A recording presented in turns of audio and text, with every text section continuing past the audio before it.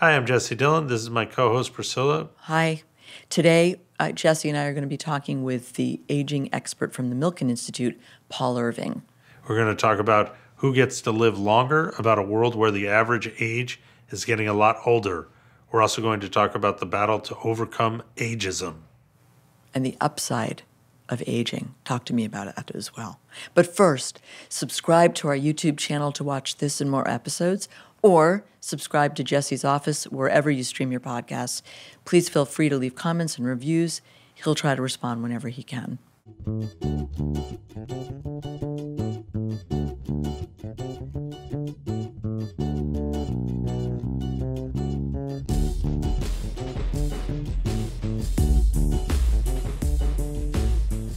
How's it going? Have a seat, Paul. I'm good. How are you doing? Good.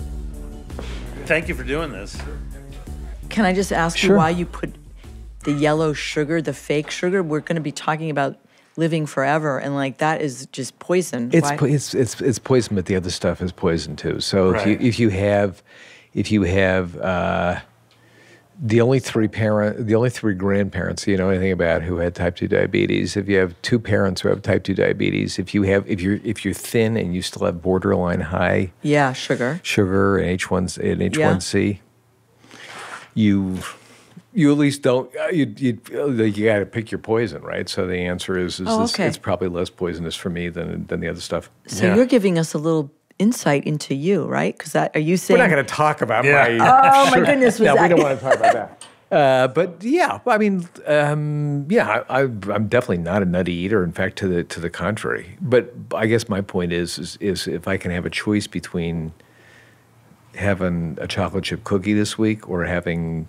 phony sugar in my coffee, I'll take phony sugar in my coffee. So Japan, like you see the population of Japan is decreasing, and one of the problems that we don't, it's come up at Milken before, is this problem of depopulation. Is that necessarily a bad thing in potentially an overpopulated world? I mean, I guess there's no question the composition of populations is going to change dramatically. Right. I always say the world is going to look much older. Right. By the way, by the end of this century, the whole world will look older. But between now and mid-century, virtually every place that most of us travel to, other than sub-Saharan Africa and a little pocket in India, will look much older. So yes, maybe you remember the population bomb? Yeah. So the answer is a smaller population maybe in our future with not only increasing longevity but very low birth rates. Why? Well, that's because education. They attribute education and empowerment. Why low birth rates? Yeah, why low? Why? I have a theory, but so there's lots of speculation about it. My theory is the single most important. There are lots of obviously much lower child mortality rates, much larger urban populations, not rural populations. So people in rural areas tended to have lots of kids to service the farm and things like that. My own guess is that it's significantly related to the advancement of women across the world, because women are smart. Women don't want to be tied down to a dozen kids. They recognize the reality, which is still in many ways a sad reality, that they tend to be disproportionately burdened with child rearing, and it impedes career advancement, right? In fact, almost paradoxically, things are now happening kind of on the other end. So having kids, in addition to lots of bad cultural norms, impeded the progression of women for decades, for most of history. But now what we find is caregiving does the same kind of thing. So the estimates are more than 2/3 of caregivers are women. So there's nothing worse. I think about my old profession where I've worked in a progressive law firm, but the reality is that while we tried to figure out ways people could go on and off track and all the rest, have kids, and it's incredibly difficult. And the bottom line is it affects advancement. Look, China's the perfect example. China's reversed the one-child policy, and it hasn't had much effect yet. Right. I think the reasons are pretty simple. They change culture, and if you're a young couple in China, first of all, there's also a shortage of women. Right. Interestingly, but if you're a young couple in China and your decision is should I buy a condo in Shanghai or should I have another kid? And by the way, and should I give my one kid Right. violin lessons, college prep, et cetera, et cetera, et cetera? The decision's kind of logical. We don't either incent or reward or support childbirth or child rearing in this country, and frankly, although the U.S. is kind of well behind on this front in much of the world. There's these communities around the world where people are getting very, very old. And we don't necessarily know why. I mean, the blue zones, Yeah, the the Dan blue Buettner, zone. the Dan Buettner stuff. Explain what it is for people who don't know what the blue zone is, because some people don't know. So blue zones are places that are we taping? Oh gosh, No. we've been taking for hours. So don't worry about it. Okay, blues have.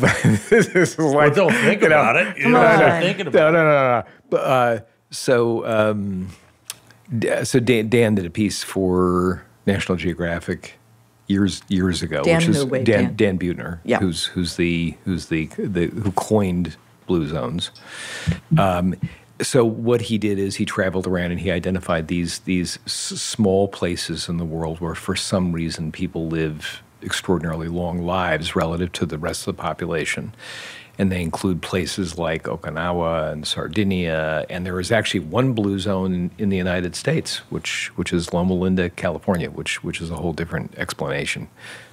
Out east of us, kind of really, really interesting place. So he's kind of tried to figure out what do these places have in common, and they're not identical, but look, heavily plant-based diets, very strong family units that families live together, they work together, they operate together and engage together, physical work, right? Going up in the hills with the sheep, coming Right. down from the hills with the sheep. Right. A strong sense of community, sense of purpose, meaning. Obviously, respect for elders. We live in a society that demeans in many ways old people. That's ageist. These are societies in which older people are venerated, are still considered wise elders. In the case of Loma Linda, it's a really interesting place because it's principally a Seventh-day Adventist community. Mm-hmm. So what does Loma Linda have? Loma Linda has big families, low divorce rates, principally plant-based diet, no booze, no coffee. By the way, a very good health system. Loma Linda University and the hospital out there is a very good hospital. So they have this kind of interesting mix. So I think the thing that's interesting about blue zones, because we're not I'm not moving to Okinawa, nor are you, is what are the things that we can derive what can I do? from these Yeah. places and somehow apply in Yeah. our own lives. And by the way, most of it's intuitive. That's the interesting thing about healthy aging, healthy longevity. We kind of know what the right thing is Yeah. to do. Right. It's behavioral economics, right? Yeah. It's so the question is how do we do it? How do we do it? How do we incent it? How Right. do we make it appealing? How do we make it a cultural norm? When we start to think about, aging, it's like, it's not just surviving till the end of life. It's like leading your best life. So how do you think about that? I say to my economist friends, if anybody took macro and micro, let me ask the following question: if there is less of a commodity, of a desirable commodity, what happens to its value? Becomes more valuable. Yeah. Yeah. Okay. How come you got the answer and I didn't? Becomes I had to think about it. becomes more valuable. So why does that kind of obvious rule of nature in many respects, certainly rule of economics, fail when it comes to the single most valuable thing that we have in our lives, which is time? Right. Right. So why does time become less valuable as we get old? It's a paradox. Right. And I think, again, some of that it relates to cultural norms and expectations. Some of it certainly relates to physical decline and the risks, although, Roughly a third of people over 85 have Alzheimer's or some other form of dementia. That Right. means 2/3 don't. We Yeah. talk a Right. lot about the 1/3 that do, and we should. It's tragic. It's something that needs a lot of attention, a lot of money, a lot of research, medical research, and intervention. But that means 2/3 don't. So, we have this thing that says that as we get older, our lives become less valuable. I sometimes think of it that it should be like a marathon, right? Life is in many ways like a marathon. So what Right. happens if you're a distance runner? You hit a wall at 17, 18, 19 miles. Always 21 miles for me. 21 At mile miles. 21. So you've done Twice. so you'll know exactly what I'm talking about. Yeah. You fight through the wall. Yeah. You fight through the wall because you know. Yeah. God damn it, you're going to Yeah, I'm gonna finish. go. You're going to I'm going. finish this thing. You've gotten that far. Yeah. And then what happens toward the end of a race? What happens typically at the end, not only of a marathon, but the end of, let's say, 10,000 meters or something like that for an elite runner? What does an elite runner do at the end of a race? They push through and then they collapse. What's it called? Kick. I don't know. Kick. Are you a runner? The kick, right? Bad. Yeah. So at the end of a race, Right. you don't slow down. You speed up. Yeah. Yeah. So my notion is how do you think about life course in a way that values Right. that as time becomes less, it becomes more valuable, Yeah. more meaningful, more important. That we don't slow down, we actually speed Well, up. We speed up in different ways, right? We're not going to physically speed Right. up. There are things where you can't be naive about the realities of aging, but there are things that we can certainly do. Did you have a mentor or somebody when you were younger, much younger, where you looked up to that sort of put you on this path, or you saw things that had meaning for you? No, other than parents. I was always, I think, lucky in business. I think for all of us, mentors are important. You and I went to the same school. My friend, I don't know if you remember. Wait a minute. that. Are you guys? Wait. We're both NYU Film School. Right. alums. Oh, he's a. So I didn't stay very long. he dropped but out. that- Jesse's a dropout. I stayed. You went to I- film school Yeah, too? I stayed and I graduated, and I remember, Haig Manoogian. Was Haig the dean Yeah, when you were there? yeah. When my life was kind of a mess and I was flat broke and living in a cockroach infested, walk up Sure. with no dough and trying to figure out, how I was going to survive. Older adults have been helpful to me in various ways throughout my life. How did you get from film school to what you do now? Oh, it's- the Center for Aging. It's like doesn't seem like a direct line. Well, I work, I'm the quintessential example of failing up. I worked in the movie business for a couple of years. I worked Wait, on TV for a short period of time. I worked in the movie business for. Like, what were you doing as a producer or writer? No, I worked. Actor? It was funny in my film school class, which was in a tough time in New York City, tough time in the business, and of course. You remember we used to demean. Sure. Now I spend a lot of time on the USC campus, and I know what a really good film school it is, Yeah. and an amazing facility and all the rest. But we used to demean those like commercial guys out on the West Coast. So all my friends who graduated with me were starving. Right. They were doing industrials. They were doing like little failing documentaries. They were doing in those days porno flicks. Right. Because people were whatever they could do. Absolutely. Whatever they could do to make a living. I got a job at ABC TV doing promotion. Right. Right. And then I went to work at United Artists for a few years, and then I went to law school. And that was kind of the end of that. That's Yeah. all usually. And then I ended up running a law firm with a big entertainment practice. So, Yeah. Yeah. but that's what I did most of my But life. I want to go back to something you said. First of all, how do we get into the ageism culture? Why do you think in this country particularly there is not a regard? Is it a Hollywood problem? We focus on youth and It sure beauty. is. Like, are we part of the problem, or Yeah. people in Hollywood? Yeah. Where does that come from? It comes from a lot of things. It comes from just this general notion that retirement and disengagement and decline are just an inevitable part of getting old. That Right. What getting old means is disease, diminishment. You are less. It relates to very much to physicality. By the way, I think it's particularly a tragedy for women. right? I mean, I'm like the anti-hair dye guy, the stop cosmetic surgery person. But so I think as I often say it, I don't know, Jesse, whether you feel the same way. So even me, who so believes in the value of older adults and the fact that we have to get by these biases, the reality is I look in the mirror and I look at my bald head, or I look at this. I'm older than you. We're looking at a thing that's flapping. Right. Mine. I have to fight.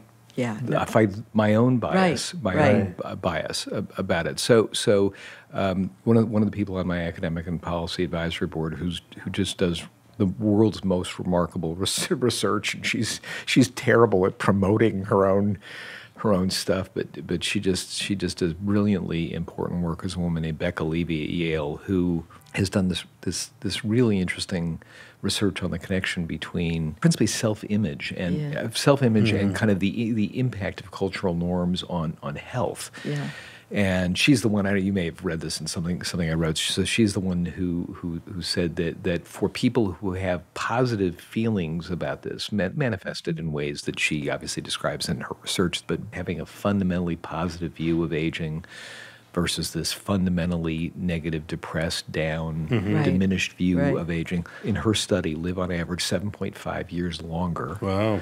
A more significant variable than body mass index, smoking, or exercise. So feeling positive about feeling, yourself. being able to look in the mirror and say, yeah, like, I'm enjoying, or I'm okay. I feel a sense of purpose. Good. I feel a Yes. sense of meaning in my life. There's a woman named Patricia Boyle at Rush Medical Center in Chicago, who's done really interesting work on again this connection between purpose and health. Yeah. Right. And what she's found is impacts on cardiovascular disease, pulmonary disease, dementia, deferral of the symptoms of all, not disease cure, but deferral of symptoms. Right.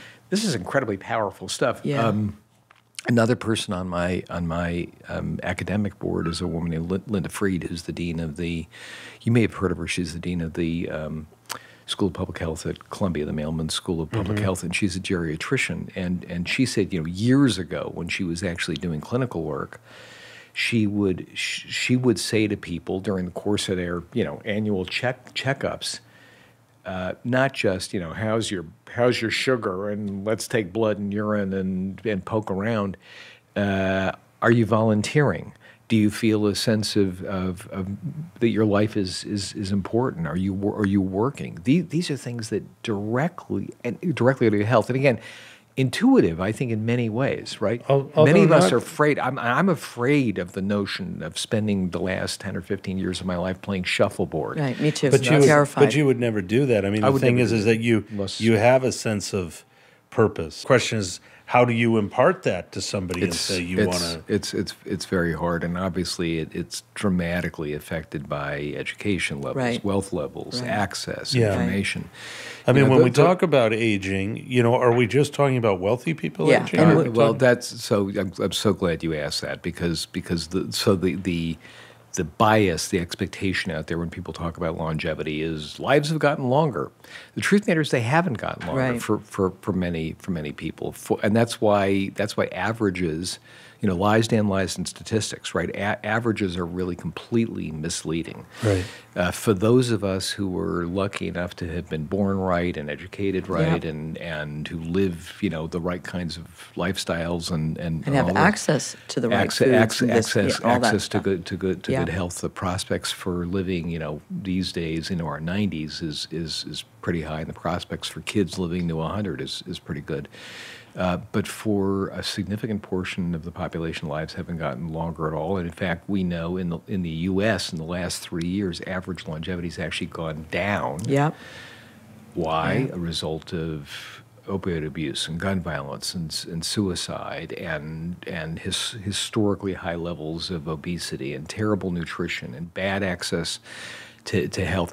I sometimes say, what we hear all the time, you guys have heard many times. I know, Jesse, because you're interested in medical research and all the rest, we have the best bioscience in the world. We have the best academic, which we do, the best academic institutions in the world, extraordinary knowledge about biology, the finest doctors in the world, and yet our outcomes, you hear this all the time, our outcomes are terrible relative to our peer countries. Again, this is the problem with averages. So the outcomes for the three of us are probably just about as good as the outcomes for our counterparts in Norway, Sure, or a lot of other really, really fabulous places. If we were doing this today in Compton, the outcomes are about as good as some countries in very poor countries in West Africa. Right. So the real challenge, whether it's a question of purpose or a question of health or a question of opportunity for work and all the rest, is democratization. And that's, this is, to me, a question of core values. This is why I fight with my colleagues about our nonpartisan stance, because I think we're at a time in history where we got to kind of stand up and talk about core. What do we believe? Yes. Core value. Do we believe health is a right? Do we yes, believe right. education Absolutely. is a right? Do we believe that these opportunities to cap? I wrote a piece, which you guys might be interested in reading, on longevity and inequality, and I said I thought it was the greatest injustice. We talk a lot about income inequality. That's one component of longevity Sure. and inequality. Yeah. But what's more tragic than people in one zip code in one part of town Sure. living 10 to 20 years longer than another person, Yeah. being able to spend time with their kids and in work. So that's one side, the fundamental human right of people who are aging to age, right? Yeah.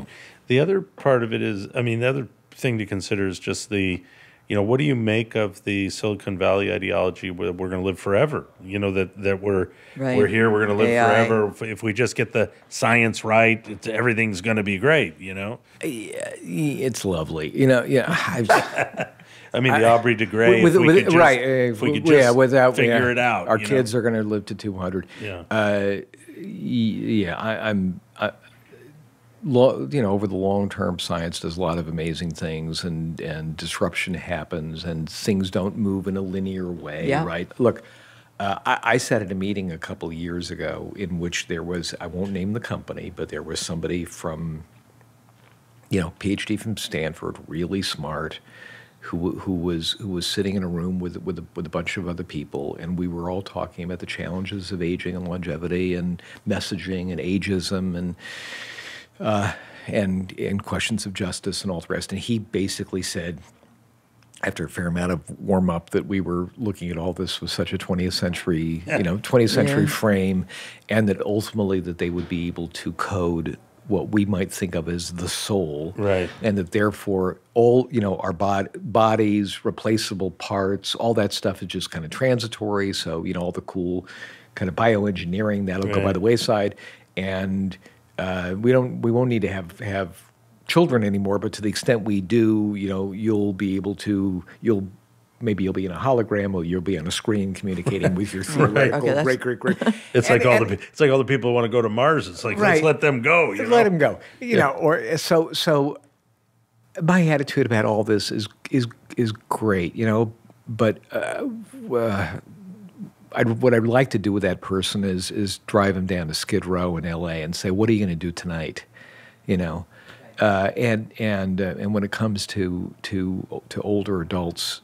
And this notion of not only how to create better, longer lives for this generation, but for the next generation, I say, great. If you can solve it all, Mazel Tov, sei gesund, go with God, do whatever you can. In the meantime, we actually have work to do. So how do you see your role today? Like how do you see what you're doing? I don't know. Okay, I have another question. I don't know. Look, we're first of all, remember, the Milken Institute is one of a portfolio of things I do. So I do different things in different places. At the Milken Institute, what we basically do is three things. We do applied research. We convene we do communications. We don't do communications as well, Yeah. as well as you do at Wondros, Yeah. but we try. Yeah. So But I've always thought that convening part is really special at Milken. the convening part is powerful because we connect business leaders and investors with academics and policy leaders and others. We bring people together across the wealth spectrum, across gender, across race, very much across country, and they learn from each other. Right now, I'm actually planning a series of sessions in Singapore next year, where aging is just the hottest topic in the world in Asia. In a positive way? I mean, are they feeling... So very much policy leadership, thinking about changing retirement expectations. Yeah. Although they have very different cultural ideas there. Right. So. You know, I wish that was as true as I think it used to be. I often say that I got to be careful here, but I often say that the worst things that we've exported from the United States to the East are a brand of fried chicken. Yeah. And I hope it's not a client of yours. And our attitudes about aging and older adults. So it's not as much. I understand there is this traditional notion of respect of elders, veneration of age, wisdom, experience.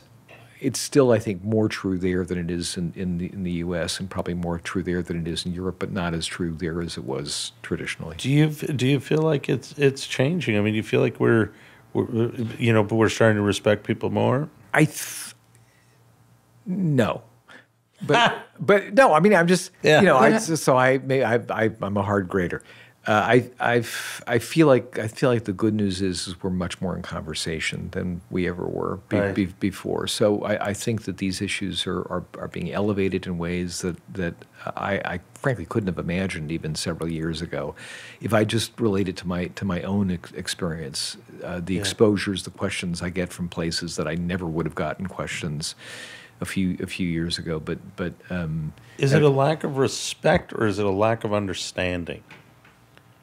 Like how? Well, I'm not sure that those two things are necessarily different, Jesse. Well, okay. I guess what I'm saying is that is when you're meeting people, do they understand what the goal is? Do they understand what a better life for all means? More profit for everybody, better for everybody, or is it like I just don't like old people and it doesn't matter? Yeah, I think it's actually people do like old people. I mean, right. So the answer is we all like our grandparents, right? Sure. If our grandparents are around. It's just that we tend to like old people, or we tend to view old people in one of two ways. By the way, maybe a preliminary question is what is old? Right. Yes. What is old? AARP membership is 50 plus. Yeah. When we have more sense. So you're old. And we have. I understand, but here's the thing: the challenge of that is that people do not self-identify with AARP at 50 plus, right. so they don't want to accept the card. There was a conference in LA last week that I spoke at called YBL, Your Best Life, put on by something called The Ageist. Sure. Do you know about it? I do. So know a little it's bit. interesting because I'm 67. I'm sometimes when I go to speak at which I do try to stay connected, to go to speak at a nursing home. I'm sometimes the youngest person in the room. I may have been the oldest person in the room at this conference. It was filled with hipsters and like cool looking people with tattoos and all the rest. And probably a lot of them were 50, were your vintage, probably early 50s. Yeah. And the whole discussion was about markets and culture, and it was great and energizing and exciting. So look, older adults, in whatever way you define it, are as diverse. I actually think more diverse than any other part of the population. So the notion of how do you treat an old person, or how should you think about an old person, is just as absurd as saying how should you think about a man or a woman, or somebody who's Latino or black. It's just crazy. When you go to the retirement home, is the experience for you different than when you're going to that conference and speaking? Sure, it is. So people have different attitudes about their own aging, and they're struggling with different things. Right. The 50-something might be struggling with this question of my changing looks, am I on the decline? Because if you think of traditional notions of life course, the traditional notion of a life course was, fun in childhood, education, coupling, children, peaking something, sometime right around Jesse's age. Yeah. And then starting this long, inexorable decline to death, right? That was kind of the traditional view of life. And now there's recognition that life is, for those of us who are lucky enough, life is lifelong learning. It's spurts of learning. It's spurts of relationships. It's spurts of jobs, of different work that occur throughout life. Yeah. Many of those older people haven't experienced that. They still kind of have this sense that they're on the decline, and some of them are. Again, we can't ignore the realities of infirmity, and that's again why I think we can't look at old as some kind of homogeneous mass. It just isn't. But I think the good news is that the next generation of old are beginning to fight the man. They're beginning to say, well, wait a minute, I don't buy into this notion that my next step is to move to some gated community in Florida, which is age segregated. Sure. And spending my time doing nothing but hanging out by the pool and going to my doctor and going to an early dinner or hanging out at the rec center waiting to die. My next stage is volunteerism, ongoing engagement. Maybe it's running for president. Who knows what? We have a lot of people in there, right? 70s. Do we need to, perhaps colleges need to have. Totally. Yeah. So I'm glad you raised it. So the design of American colleges, very much, by the way, driven by models of places like Harvard that opened its doors in 1636, catered very understandably to a young audience. Initially, by the way, a young male audience, right? A young white male audience. So thankfully, there have been battles to open the doors of education for women. Thankfully, battles, although, by the way, we're nowhere near where we need to be, but battles to open the doors for people of color. And the reality is we need the same battles to ensure that people have access to education throughout life. So we have these little continuing education programs, glommed onto the side of universities. They again typically are age segregated, but why shouldn't shouldn't somebody, if Jesse Dillon decided tomorrow that as much as he loves his business at Wondros, he's decided he wants to become a scholar in Italian literature. I'm making it up. Why shouldn't he be able to go apply for a PhD program? Yeah. And by the way, fight for, get out, fight for tenure, and probably have more years of scholarship than his young counterpart might have had two generations ago. And I guarantee you, if you did that, if you applied for that program and walked into the Italian literature department, to the extent that one exists today, maybe I should have said in his case. Maybe I could study the Divine Comedy. I would love to do that. Divine Although Comedy. you could study Divine Comedy for years and not get anywhere. Or maybe in your case, maybe I should have said bioscience. But the point is, you'd be today way smarter than you were when you were 20. Well, how about You'd be way more motivated. Yeah. You'd be driven like crazy. Yeah. You'd bring this lifetime of perspective, and judgment. It's true. You'd know how to deal with things across sectors in new ways. So the answer is yes. Universities. The other thing is universities have a business model problem. Sure. Right. Yeah. So this is not just a do good for the world thing. This is do good for the university thing. Open the door. Open the doors to a broader community. But Embrace also them. think about a classroom scenario, because talking about the mentorship, talking about the interactions between, we don't see enough interaction between really the elderly or older and younger. So in a classroom, if you have a 20-year-old and a 30-year-old and a 50-year-old, What happens to that dynamic? It's a fabulous dynamic. You know, Right. my friend, you know, I chair the board of Encore.org, which is a wonderful organization focused on connecting the generations and encouraging, enabling old people to principally to serve young people to do good through service. And my friend Mark Friedman talks all the time about how we become the most age segregated society in the world. What we know is that the interactions between young people and old people are powerful. They have complementary skills and complementary interests. Young people benefit incredibly from the mentorship of older people.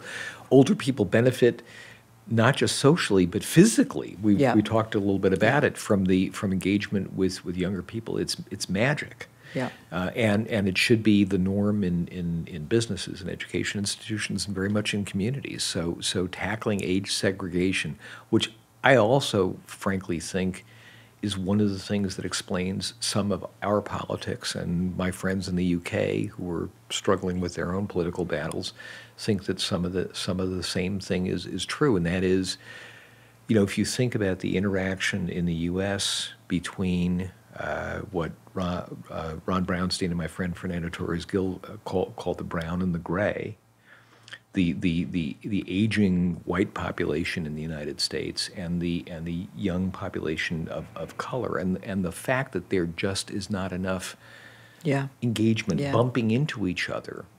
There's understandable, although not justifiable, fear, anxiety about change. You know, if you think who are the two most prominent old people in the U.S. and in Great Britain, Donald Trump and Nigel Farage, right? Well, the Queen. Right. She's not really So in politics. maybe the Queen. Yeah, that's the good part. The point is the notion of embrace across culture can do so many things to heal the rifts in our society. So, again, this goes back to building institutions. So Jesse asked about it's academic institutions, it's businesses, it's communities, it's everything. A lot of these things we talk about, that we hear about every day, you know, AI, natural language processing, robotics, the future of these things are going to play a part in aging. You know, we think of them as separated, but don't they play a role? They already do play. Sure, they play a role, and they can play. You know, you talked earlier about the potential impacts of, you know, disruptive advances in bioscience and all the rest. But in the meantime, there's a lot that tech advances, that AI and other things can do to improve lives. You know, what we know is that when the day comes when Uber and Lyft really do have autonomous car services, that the notion of taking the keys away from mom and dad and disabling their independence are over. Somebody took my keys away. You know what I mean? They should take yours. They probably should take yours away. But My son wants to take mine away. But the point is that that's a beautiful thing. Now I've also written about the fact that it just enabling people to take advantage of autonomous cars is not just an exciting prospect. We have to ensure that homes and the places where they go are age friendly and enable access, right? But that's just one. That's one example. Teledocs. Yeah. There are issues with social media, right? I mean, there's some research that suggests that people that spend more than a couple hours a day on social media actually report as lonelier. Yes. But certainly I think there are opportunities. Social media, the leaders in social media, Facebook, Google, and others have the opportunity to think through connectors. It's about being to think through how they can become more effective connectors. That could be incredibly powerful, not just again with grandkids, but with Well, it's a huge problem to solve, loneliness, you know. It's a big problem to solve. And but for you, you know, upsides of aging. Yeah. Before, we have a few minutes left. What are they? I mean, and you must spend a lot of time talking to people and really, I don't know, when you go around and in your work, do you also really work with people in their 80s and their 90s? And what's good? What are they excited about? You know about the happiness curve? Have you ever heard of the happiness curve? Right. So kind of the work of positive psychology, which basically says the happiest times in life are when we're when we're young and when we're old. It's the time in the middle when we're dealing with kids and all the complexity that creates the most difficulty. So I think older age, in whatever way it's defined, should become the most meaningful time of life. It's the time when you're direct, when you've developed filters and maybe the honesty to say what you really want and what you really don't want, to use your time in ways that are really meaningful to you, not dictated by professional expectations or societal expectations or educational or familial expectations or whatever, but on what's really important, what really matters. It's the time to build legacy. It's the time for what's important. I always say to people, again, there may be some people in leadership who never got this message, but I always say to people that I think most of us heard something from our parents that went something like this, different words. Leave the world a better place than you found it. Right. Most of us heard that this is the time of life in which we can think about how to do that. Doesn't mean, by the way, it's not a challenge, but this is the time of life to think about how we can make contributions, not just to better our own lives, but to the next generation. People talk about the joy of grandparenting. I'm not there yet, but hope springs. I got a fantastic daughter-in-law, and if she's listening, my son and daughter, they know we're nudging. And by the way, you know the reason why grandparents and grandchildren get along so well, don't you? Common enemy. Wait, what was that? The reason why grandchildren, common enemy. Very good joke. So I think if society, very much, by the way, people in your business, if those who are influencers and culture creators, filmmakers, writers, artists, and others paint a more appealing and attractive picture of the possibilities of older age, I think employers and educational institutions are open to thinking about age as part of the diversity and inclusion matrix, right? Not just race, gender, sexuality, but age diversity as an asset. Right. I think if we can begin to tackle these questions of beauty and physical change, the notion that getting older doesn't mean you're less, it means you're different. Yeah. So I'm hopeful. I'm hopeful that change is here. But look, culture change takes a long time. Right, Yeah. Civil Rights Act of 1964 didn't end racism. The modern women's movement now, 45 years ago or so, right? Betty Friedan, et cetera, didn't create pay parity. We still don't have pay parity. Sure.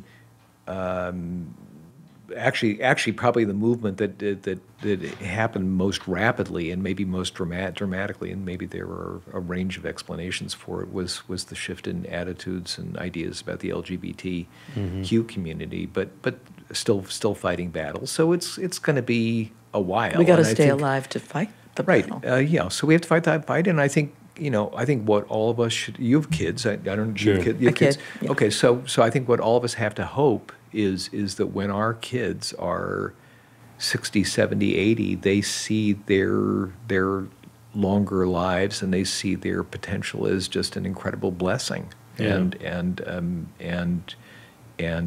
opportunity to do great and important things without the impediment of kind of the ageist notions that hopefully will be long gone by that stage. Thank you for coming in, Paul, so much.